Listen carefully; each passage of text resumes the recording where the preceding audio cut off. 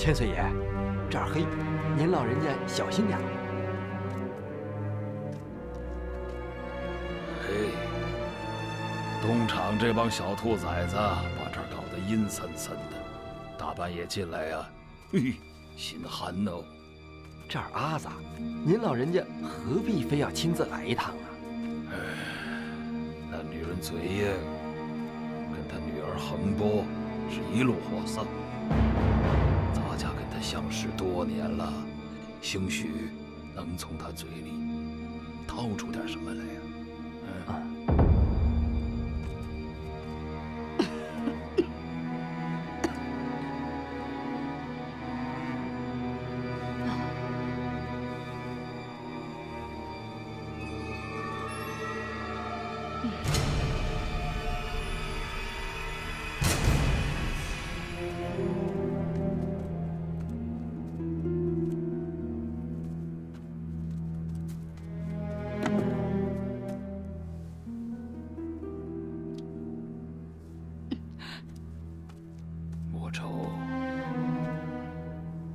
多年未见，你还是老样子。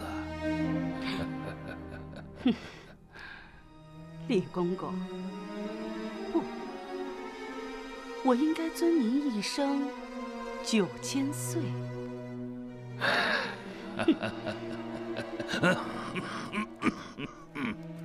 永福宫大火，想不到你居然还逃了出来啊！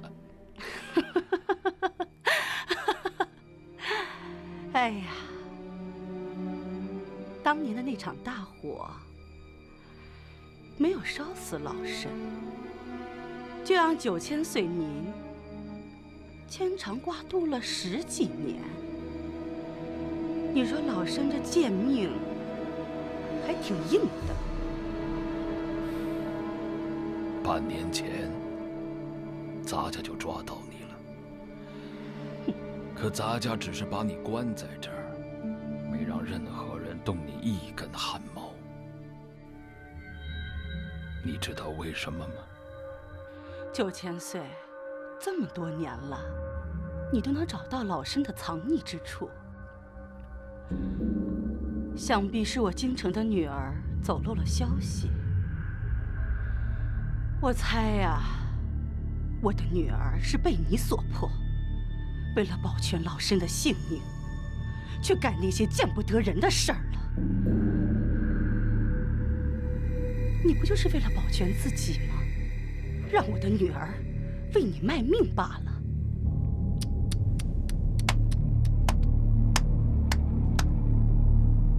果然是永福宫最聪明的宫人。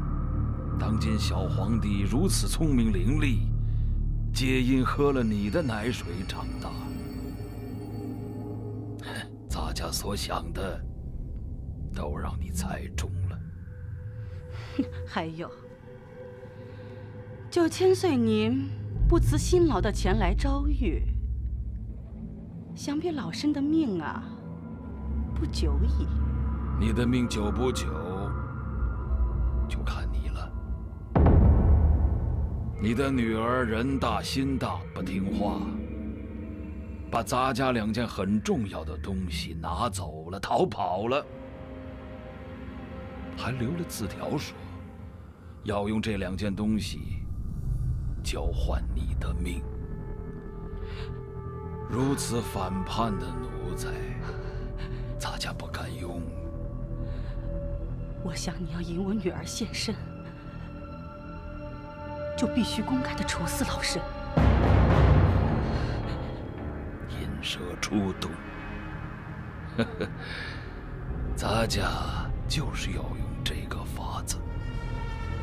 既然你也认为可行，那就照办吧。晚上，哎，千岁爷吩咐，传令下去。2天之后，5时3刻，在菜市口行刑。今晚之前就把告示贴出去，让全京城的人都知道。啊，是。李景忠，你不得好死！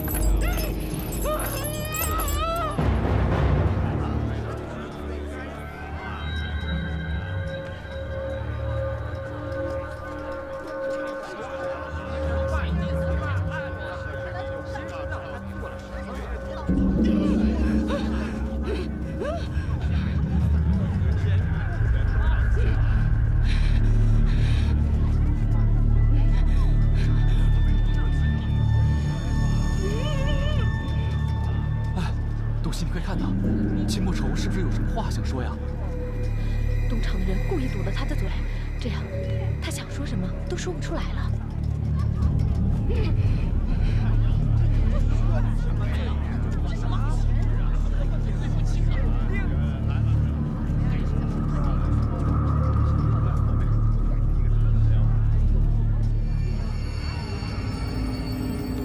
时辰已到，斩！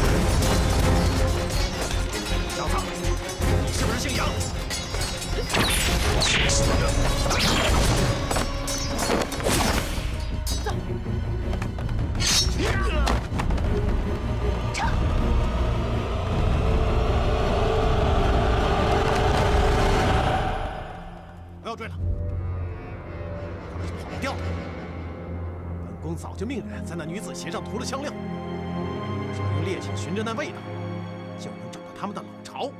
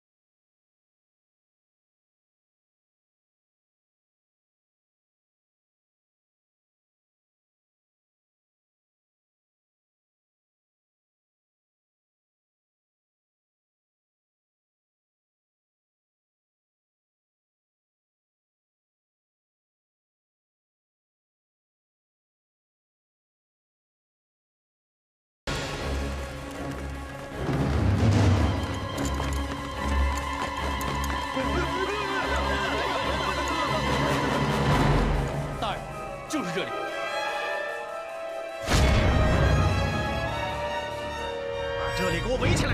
是。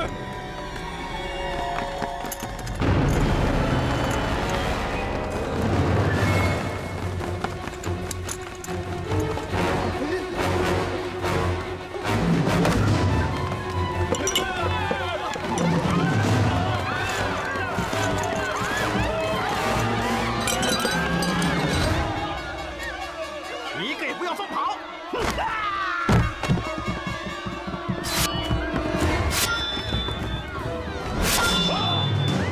来得好快！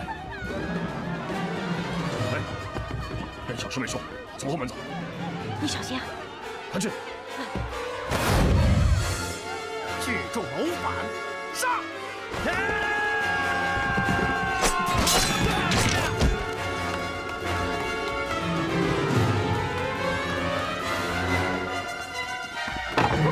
东厂大人找过来了，快走！快！是。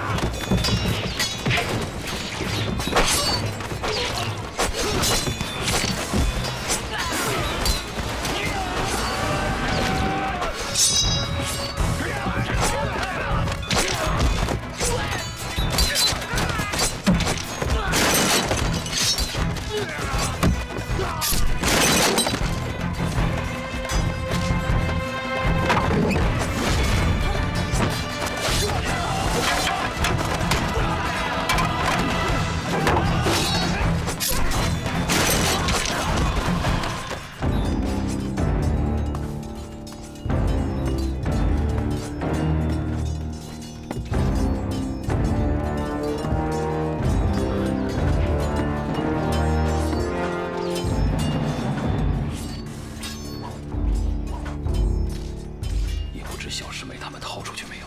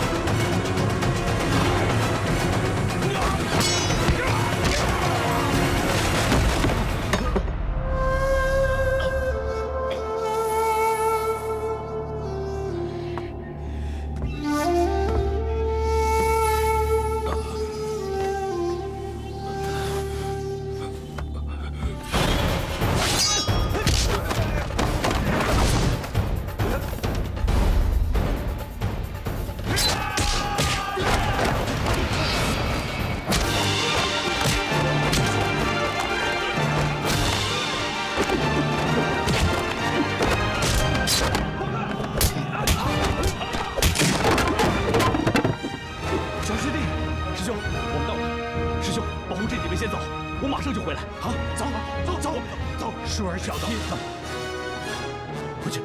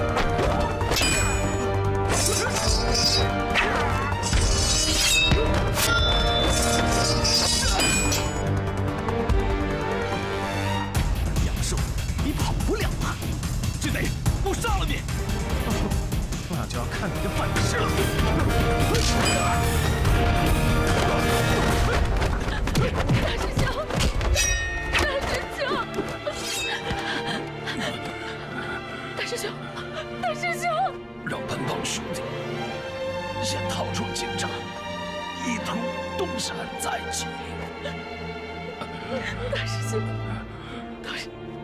都是我不好，是我把你跟本帮兄弟趟入这滩浑水的。严党弄权，天人共愤。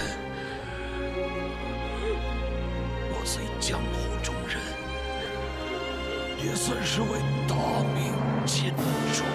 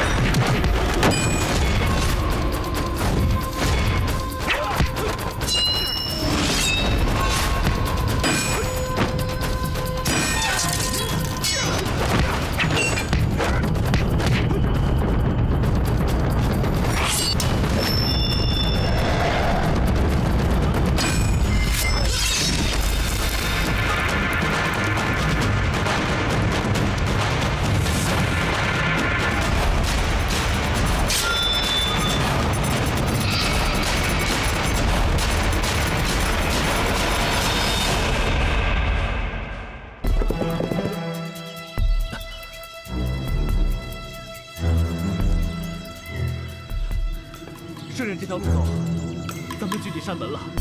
到了寺里，我们就安全了。哎，好，走吧。快，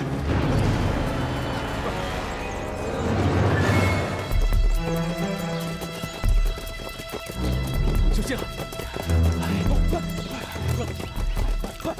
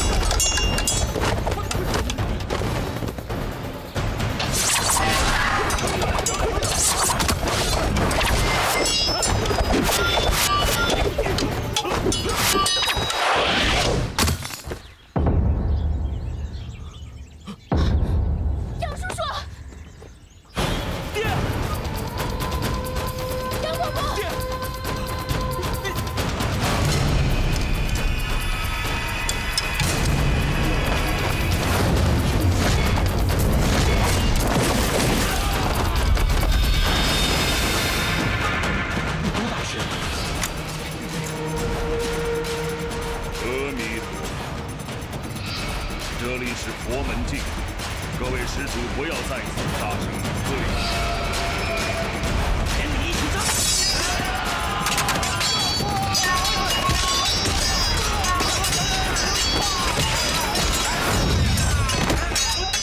是啊，爹，爸是不行了。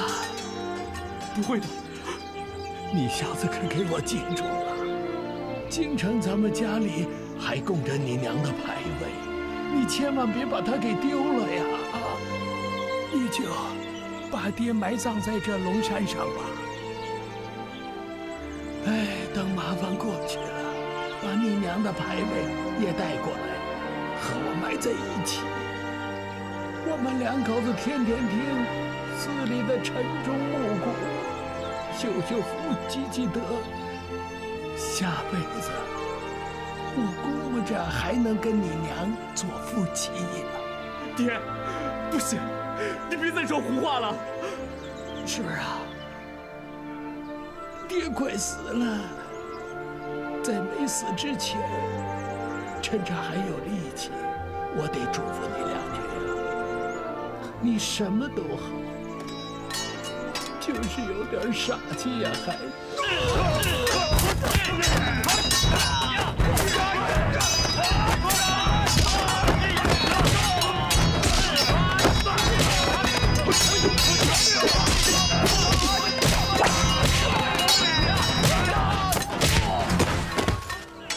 劝你一句，别惦记谢家那个丫头了。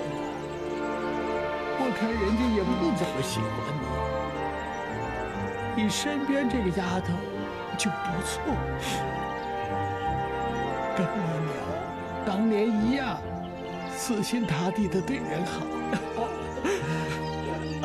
哎呦，爹，你不能死，你不会死的，爹。傻孩子，哪有人会不死呢？爹有福气了，能死在我儿子的怀里。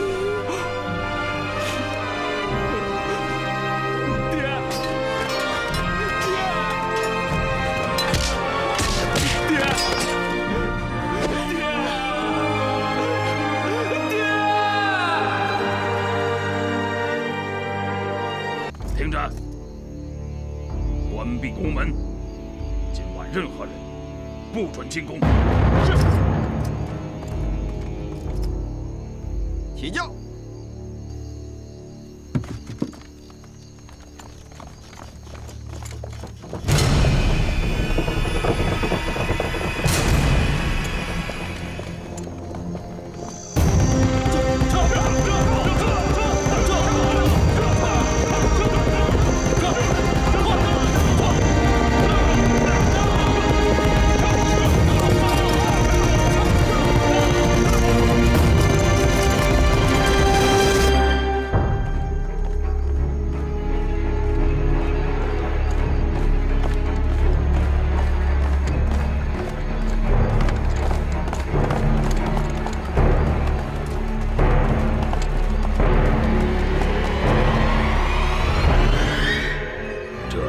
乾清宫，待会儿该怎么做，你们知道了？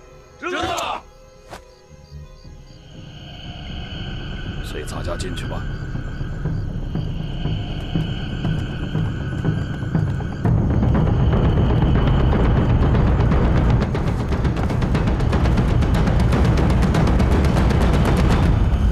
皇上，你说呀，你倒是跟……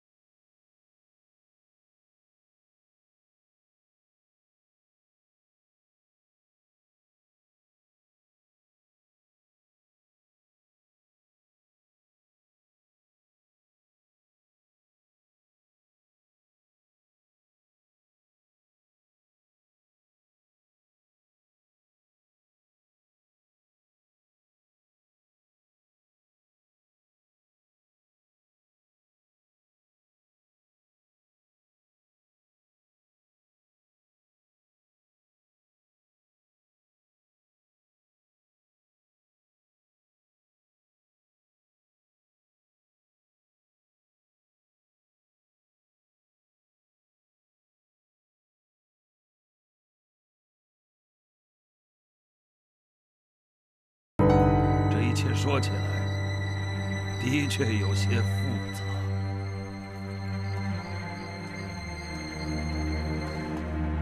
太后，皇上，李公公，这么晚了，你为何要进宫来啊？老臣也想不到，这么晚了，太后还在乾清宫。这也好，省得老臣待会儿还得跑一趟坤宁宫。啊，是不是有什么要事要禀告皇上和哀家。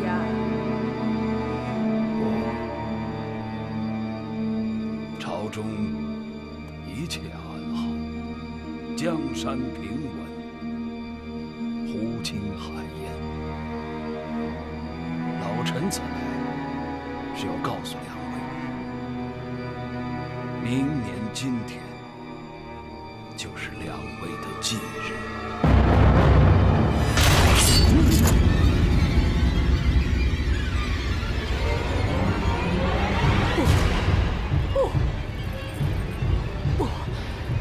李锦州，你疯了！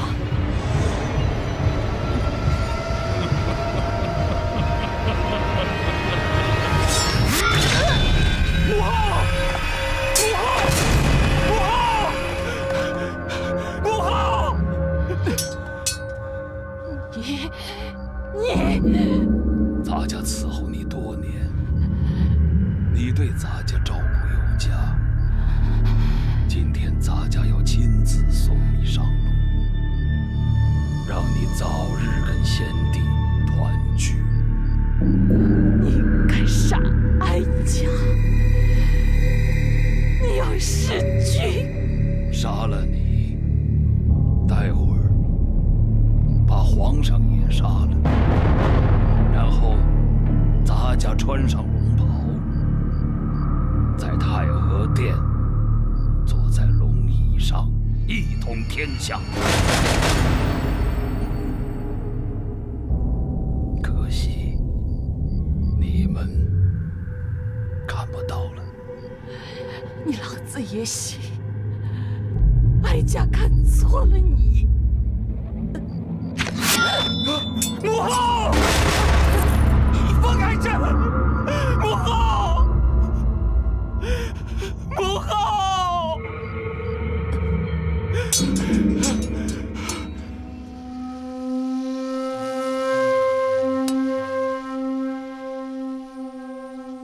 皇上，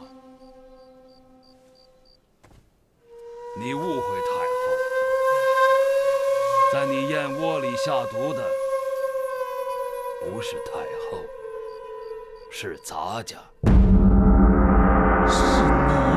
咱家不用这一招，怎么能够挑拨你们母子离心？怎么可以让太后她做贼心虚，锁上宫门，不让皇上你与外臣交接联络？李锦州，你好，你好！如果皇上临死之前能亲笔写一封传位诏书，让咱家在上面用过玉玺，那咱家会感激万分。那朕要是写了这封诏书，岂不是死得更快？你不写，也难逃一死。好，那你就杀了朕吧。咱家遵旨，动手。是。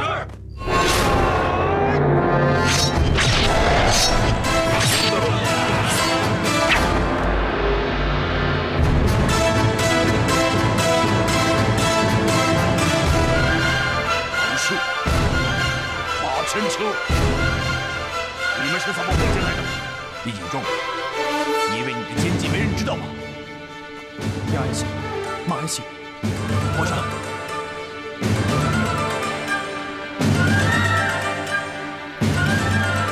杀！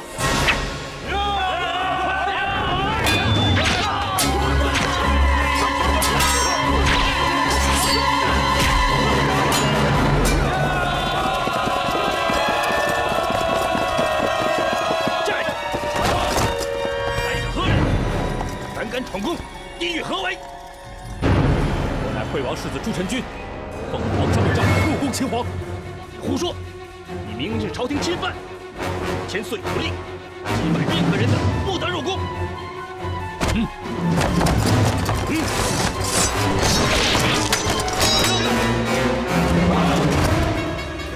快，给我开公门！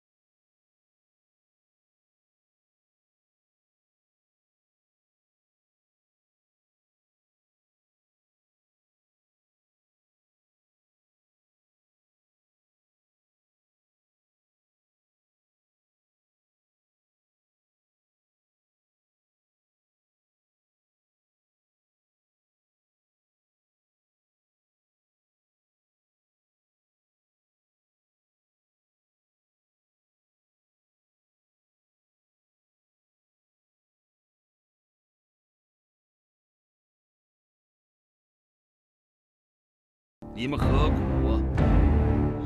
人单势孤，咱家都要看看你们两个能撑多久。就算我的肉身倒下，我的心神也会护佑大明，不能让这片大好河山落在你们这帮乱臣贼子的手里。乱臣贼子，你们俩倒真是愚忠。好啊。 就让你们跟皇上死在这里。等咱家做了皇帝，就封你们一个比较好听的谥号，让你们在地下君贤臣忠吧。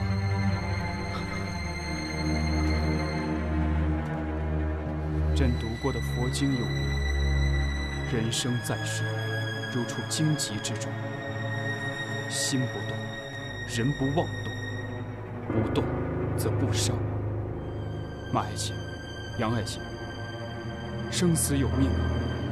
你们就不必为了朕，再搭上你们的性命。皇上，我二人愿意牺牲这条性命，也是为了大明天下。天下百姓何辜？如何能臣服于这样狠毒昏庸的父子教下？ 说得好，杀！什么声音？不知道，去看看。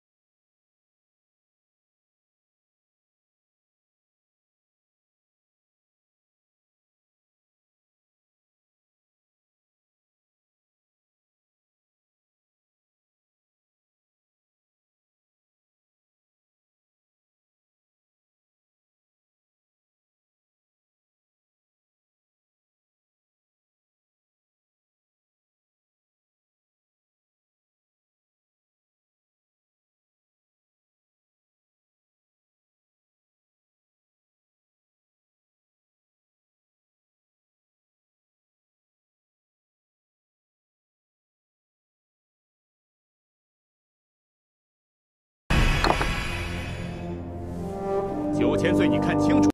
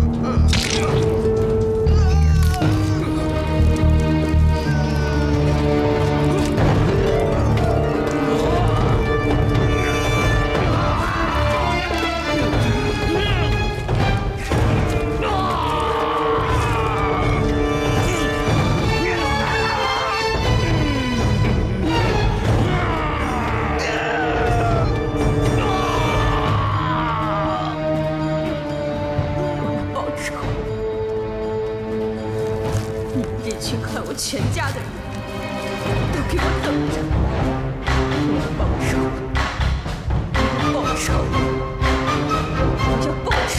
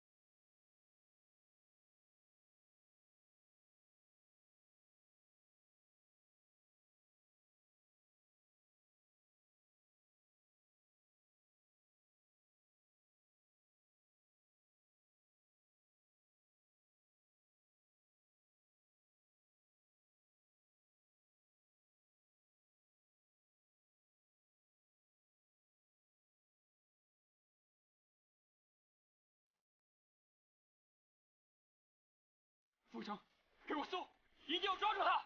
是。封城，封城！二哥，你说他会不会被抓住啊？就算现在他能逃出升天，但是这一次行刺皇上未遂，各州府必然画影图形捉拿他。到时候，看他还能逃到哪里去。冤冤相报，何时了？阿弥陀佛。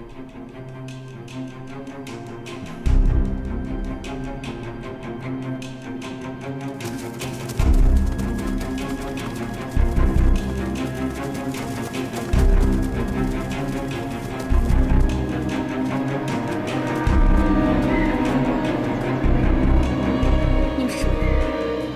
为什么要救我？我要杀的可是当今的皇帝，如今行藏半年，全天下的人都是我的敌人。你们救了我，也要受到牵连的。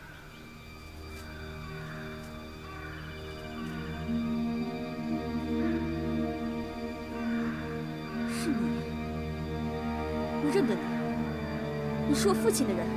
不，我不是你父亲的人，确切的说，我是你父亲的合作者。合作者？敌人是来自东瀛的汉舍人。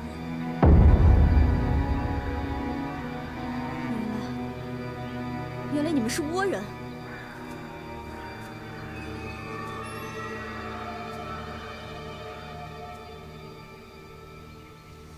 李小姐，我们和你父亲一直都是好朋友。如今，令尊和令兄双双死于昏君之手，为此，我们也感到无比的心痛和愤怒。若不是我爹他一时糊涂，与你们暗中勾结，也不至于落到生死明毁的地步。这话有点不入耳。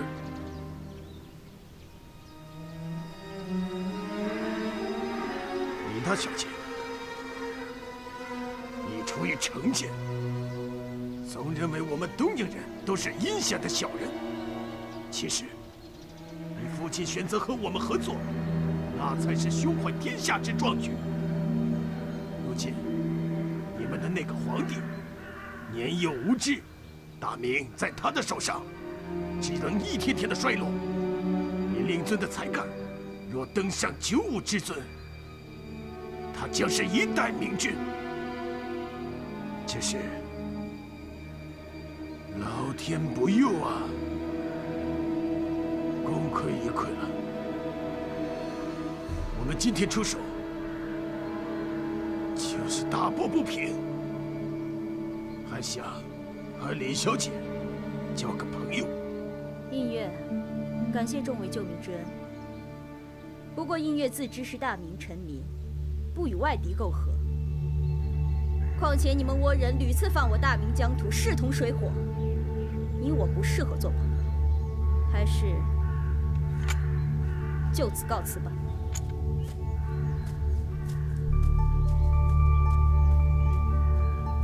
李映月，难道你就不想替你的父亲和哥哥报仇吗？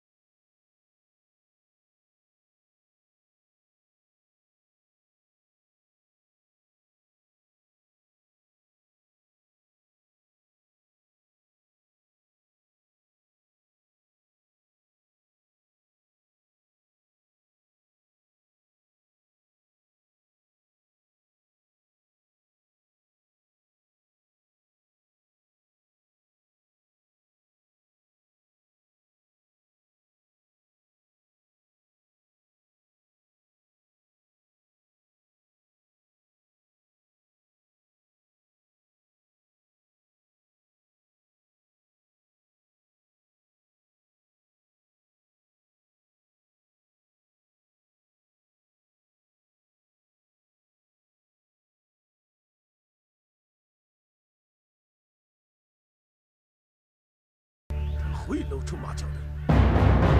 是。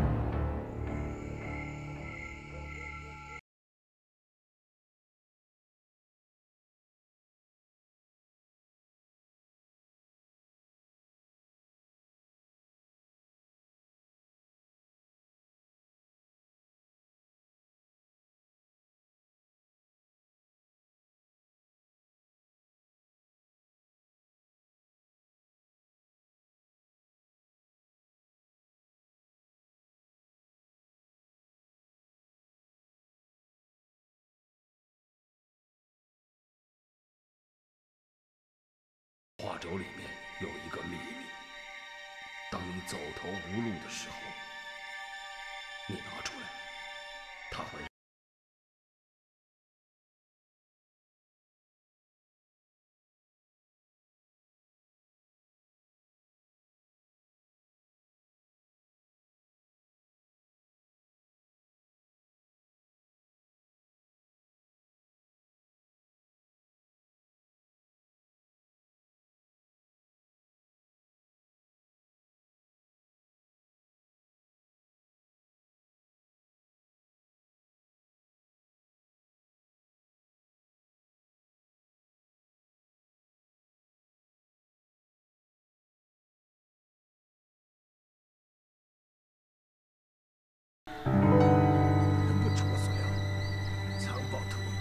就在他身上，跟着他。如果现在夺了那藏宝图，岂不更妙？庸人之见。那宝藏藏于东南，我们毕竟是东瀛人，一旦败露行藏，那岂不是坏了大事？就让他在前头。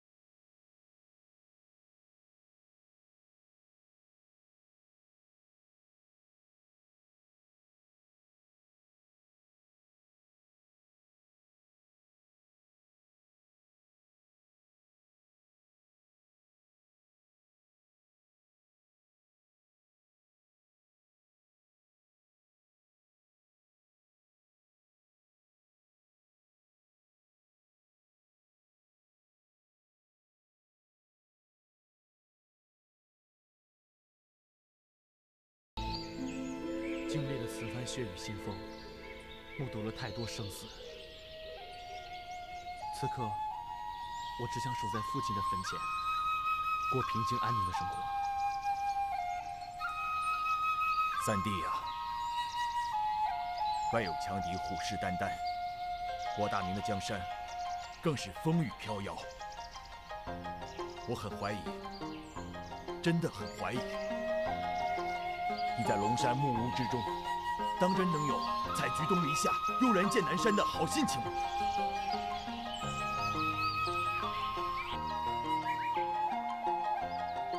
爹，孩儿这2天练剑，颇有心得。师父教导我，少欲无为，身心自在。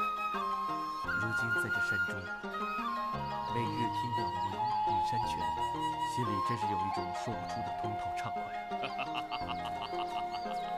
哎呀，我说杨树，你如今过得倒是真自在。大师，您来了。嘿，可别叫我大师啊，叫得老衲浑身发痒。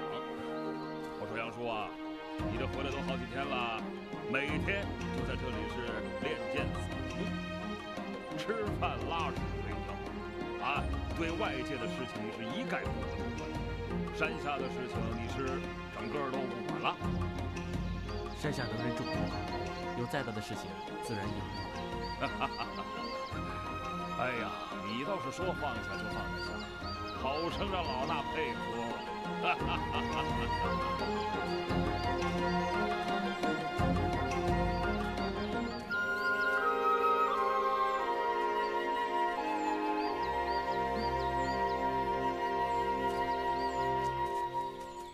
二哥，你怎么来了？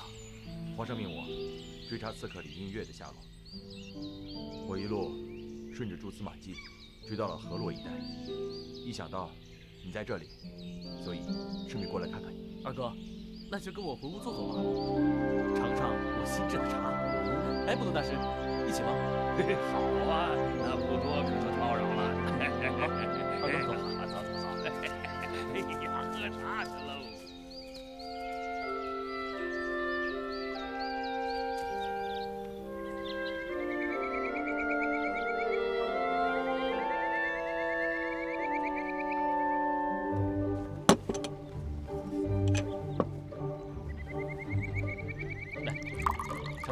这是我亲手采下槐树嫩芽，用炭火烘焙炒制而成的，喝的就是个有趣。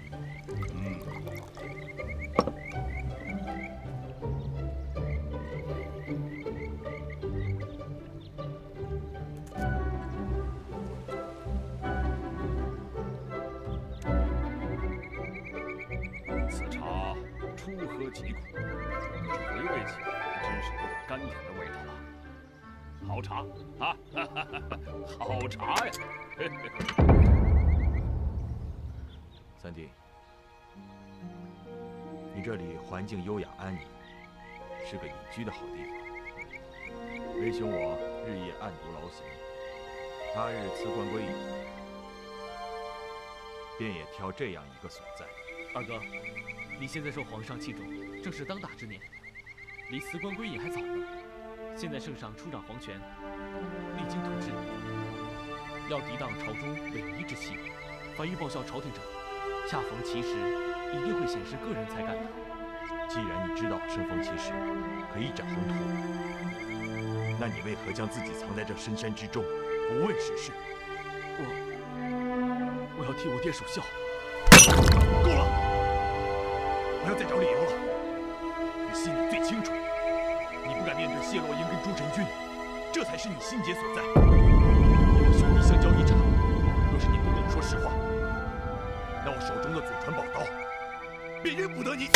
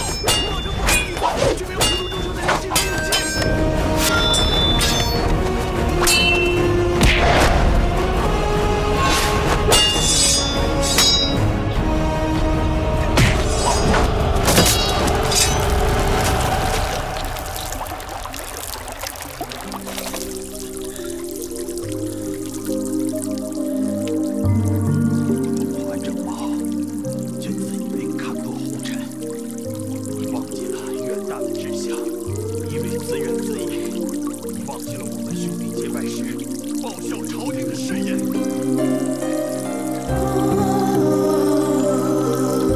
我以为只有你伤了我，我尝过这伤情的滋味吧。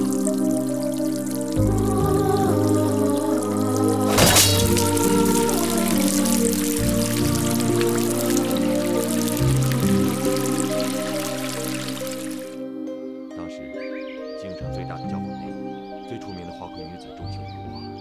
我那个时候虽然对她怦然心动，可是我却嫌弃她是烟花出身，默然拒绝了她对我的爱。半年之后，噩耗传来，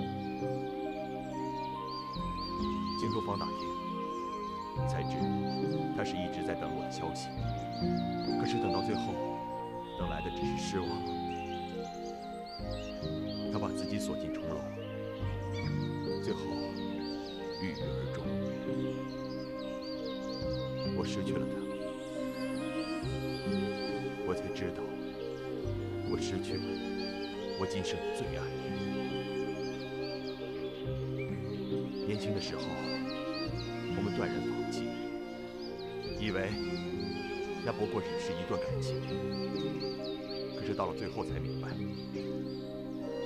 我们曾经放弃的是我们的一生。三弟，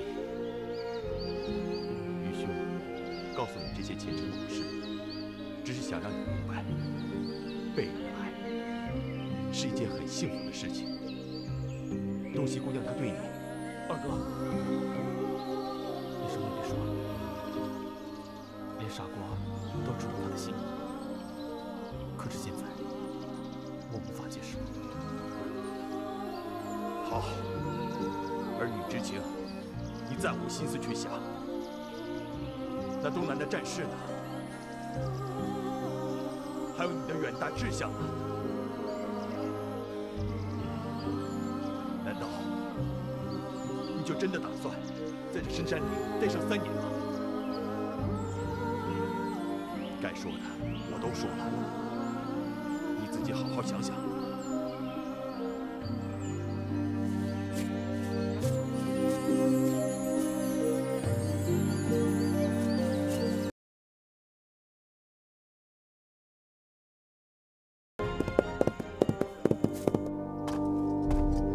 迎谢将军，迎谢将军，谢将军，请。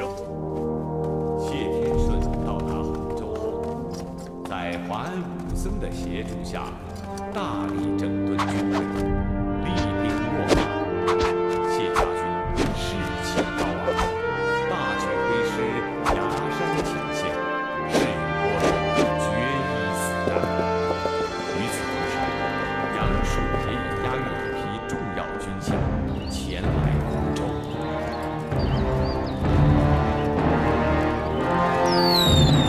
保护军饷！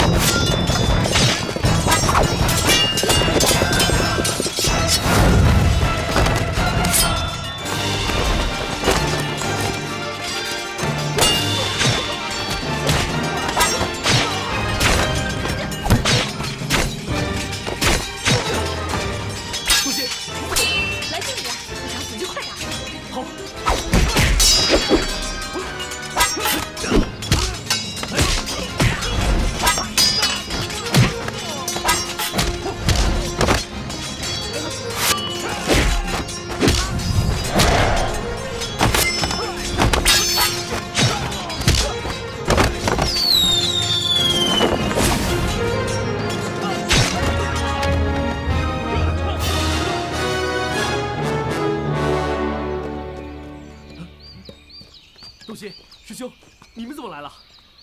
我可是神算子，夜观天象，知你有难，所以过来帮你啊。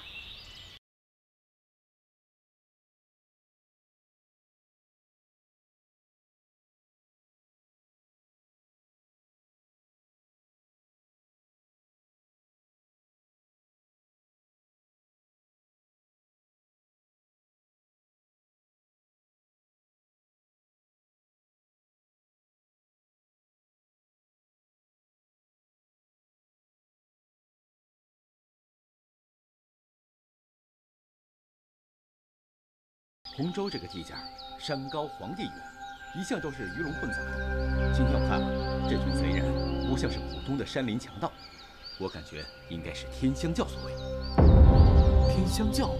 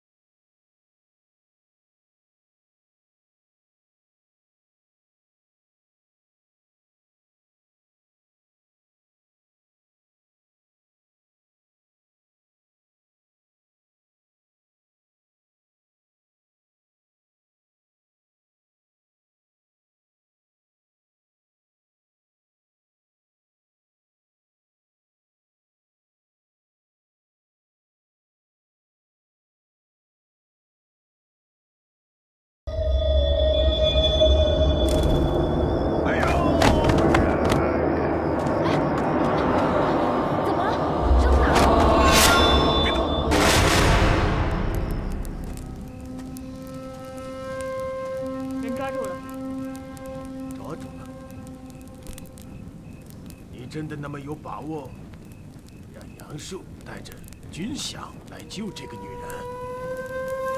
我了解杨树，他是个重情重义的人，一定会不惜代价来救她。放心，他会来的。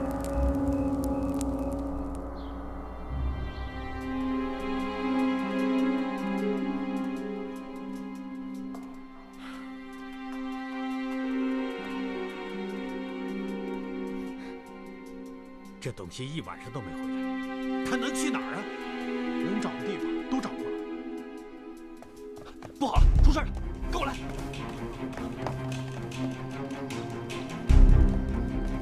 谁送来的？不知道，没看到。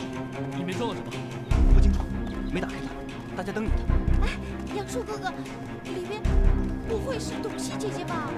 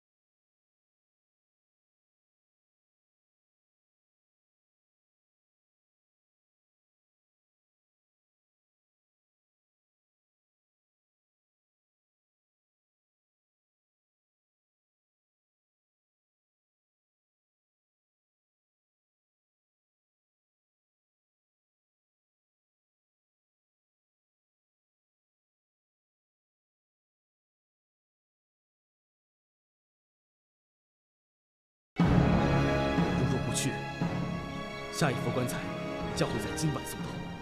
天香教的人图谋这批军饷，期间一定牵涉重大。如果不能及早做个了断，洪州城必受牵连。师兄，应战！应战！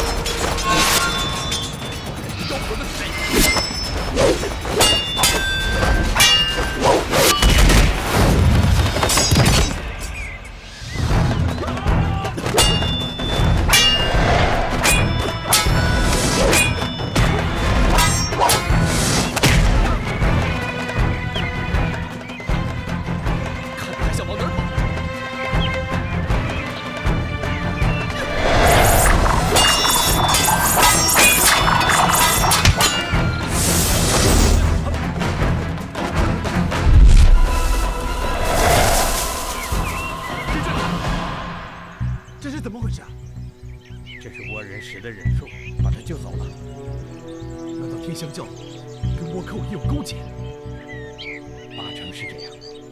算了，跑便跑了吧。亮太兴不起什么风浪，我们赶紧离开这里。好，走。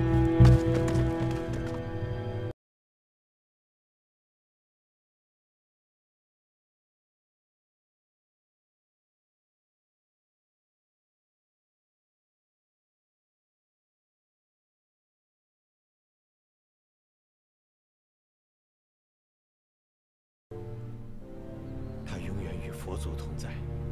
张先生，粮草和军械。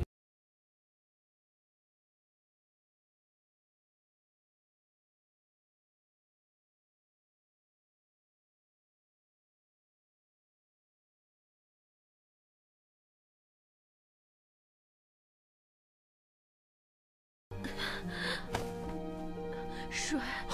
杜西，你醒了。来，睡。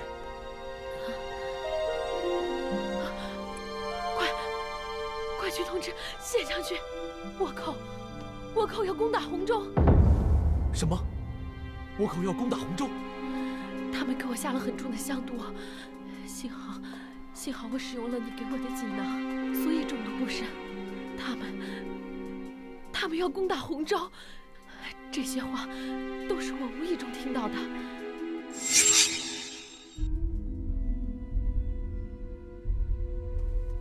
主公，大帅有什么吩咐？一切按部就班，明军南北2路主力都被拖住，今夜我大军就将直取洪州。好，如果不出意外的话，我们明天就可以离开这个鬼地方，进洪州城享乐去了。现在事情都清楚了，拼命劫军饷、置我们于死地的就是那些倭寇，而他们的真正目的就是洪州城。他们是暗度陈仓啊！崖山和浙南的战事都只是掩人耳目，他们从东营调集的主力，企图直捣黄龙，拿下洪州。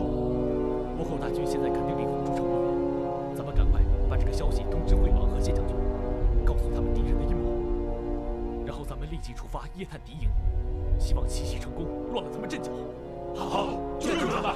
好，我也要跟你们一起去。将军，事情便是这样了。杨大人派我连夜来禀报将军，军情紧急，杨大人已经和几位武僧前去阻拦倭寇了。知道了，你去吧。是。报，将军，我等已按您吩咐，在沿海打探了1天1夜。今日黄昏，3艘扮作商船的倭寇军船已秘密由海路登岸，目测兵力近1000人之多，并且还不断地向洪州方向集结。看来这个消息果真不假。老夫连日来的疑惑也是对的。我们一举拿下崖山城，倭寇的主力却迟迟不肯出动。原来是有这么大的一个阴谋。现在，我们唯有指望杨树他们能够出奇制胜，多拖延他们一段时间。将军，咱们还是赶紧出发吧。即刻派人通知惠王，连夜回师洪州城。我会率兵在城外与他会合。今夜绝不能让倭寇越雷池半步。